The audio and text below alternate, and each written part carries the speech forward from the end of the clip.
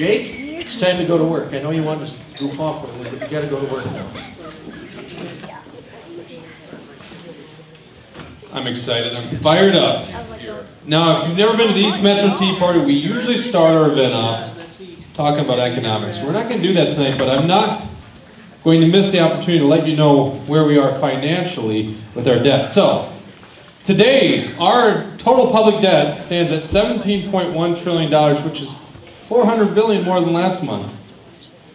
It's a big increase, but that was a accounting gimmick that they did because the debt ceiling didn't increase it until, was it October 15th, somewhere in there?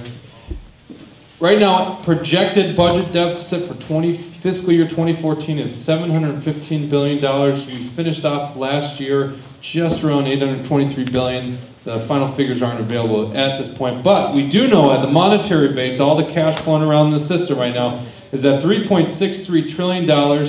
Last month, it was at $3.55 trillion, and if you haven't been paying attention to this, to give you some perspective, 6 years ago, that was under $1 trillion. And they say inflation isn't happening. That's all we're going to talk about in economics. We got a far more important subject to talk about tonight.